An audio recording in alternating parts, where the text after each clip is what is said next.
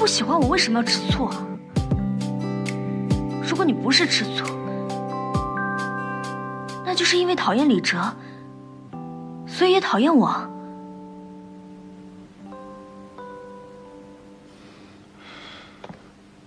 不是的。不是什么？不是吃醋，还是不是我的错觉？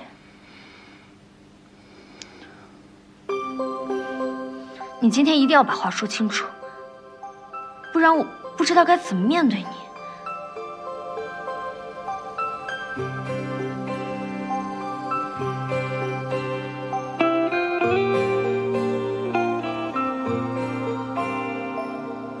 我们的故事有点荒诞，最初的相遇并不美满，落魄的情节你刚好出现，或许是命中注定遇见。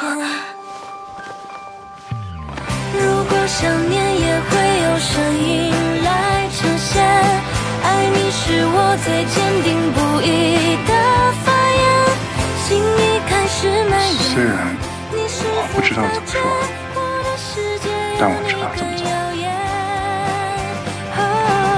如果喜欢已经成为了种习惯，陪伴是我最深情不变的誓言。生命多了曙光，温暖了流年，爱的期限一定会永远，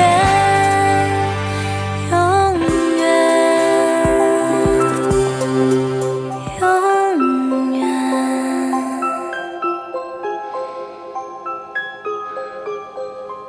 我们都快饿死了，厨房给你准备好了。怎么了你？跟见了鬼似的。我是真的见了鬼了。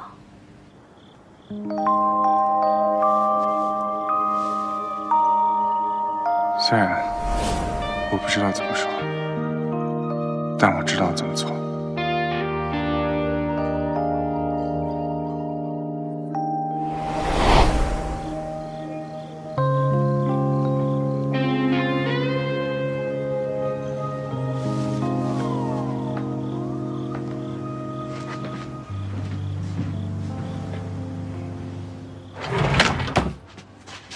你说什么？方志友亲你了？你小声点儿。我确定一遍，你和活人方之友嘴对嘴 kiss 了。哎，你干嘛去啊？我拿酒呀！这么激动人心的时刻，必须庆祝一下。哎，别闹了，拿什么酒至于吗？愁死我了！你愁什么呀？小助理忍辱负重，拿下母胎 solo， 冷酷老板，这活生生的就是漫画的剧情啊！太棒了！我下一回更新的内容有了。你有没有人性啊？我都这样了，你还想着你的素材？你有没有人性啊？占了那么大的便宜不请客吃饭，还苦着张脸。下一个啊，继续说，然后呢？他亲完你之后，他说什么了？不知道。啊？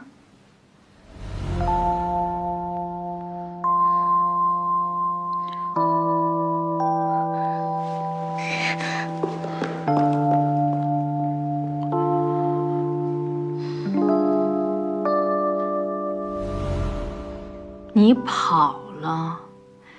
你居然就这么跑了？哎呦，我当时大脑一片空白，在我想起来的时候，我已经出来了。你知不知道，你亲完人就跑，就如同在菜市场里吃了别人水果却不买一样恶劣。是他亲的我。那你跟我说说，到底怎么想的？什么怎么想的？到底喜不喜欢他呀？你要喜欢他呢，那就算了；你要不喜欢，那你这亏可吃大了。你刚才还说我占便宜呢。少废话，说重点。行了，不用回答了。手机呢？干嘛？找你手机啊，给方志友打电话，说你也喜欢他，并且我同意这门亲事了。行了你，他又没说喜欢我。啊，我现在是左想右想都想不明白。你说他怎么会喜欢我呢？我说，许依人，你是真的纯呀，还是真的蠢啊？方知有是这样的人吗？他一个连谎都不说的人，他亲你一下，那是跟你闹着玩吗？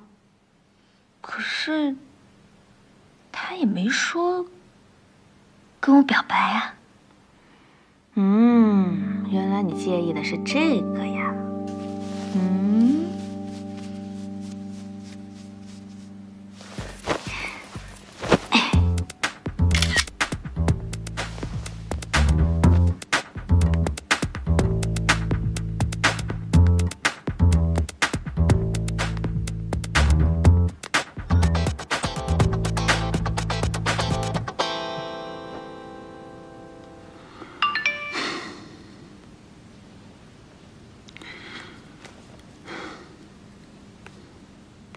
发红包，发红包！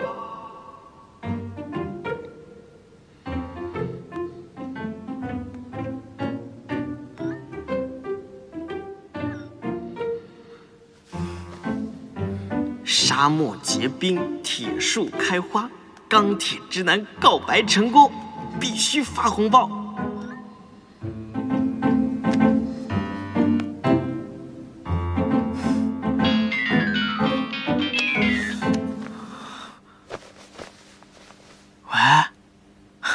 可以呀，哥，行动派啊你！什么行动派？你真跟伊人姐告白，还亲了她？是，我是亲了她。我看不出来呀，你昨天还跟我演小学生向我求助呢。感情自己是个博士后，玩一举拿下，佩服，真的佩服。他那个现在徐人什么态度啊？他什么态度我怎么知道啊？他跟夏蒂在小房间里面聊天呢。那你就去听一下呀。你让我偷听？这哥，你怎么能让我干这种事儿呢？什么？我让你偷听啊？你不就在偷听吗？你怎么知道？哎，行行行，你等着吧。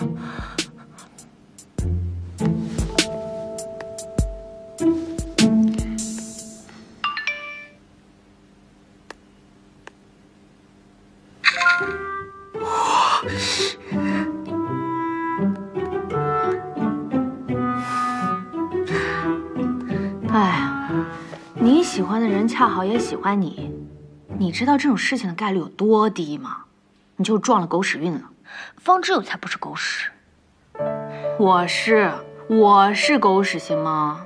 还是柠檬味的，这还没怎么样呢就护上了，还说自己发愁，我看你是找抽。哎，夏蒂，说实话，我现在是真的开心，可也是真的担心。担心什么？你不觉得我和方知有是两个世界的人吗？你不要跟我说什么电视剧里的台词，我可比你拿手多了。